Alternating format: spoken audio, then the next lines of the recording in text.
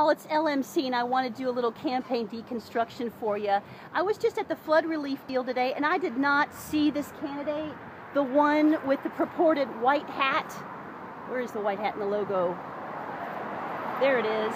That's the same white hat Frank used in the flood relief news report that had Albert Sierra and the mayor. So I'm not sure why he shows up for photo ops, but doesn't show up for the actual. I mean, we could have used another translator there. I know I was making sure that people didn't just spurt out hours, how many hours they worked on their house. They truly thought about it, because that all was going to be documented. So anyway, I would not vote for Frankie if I was you.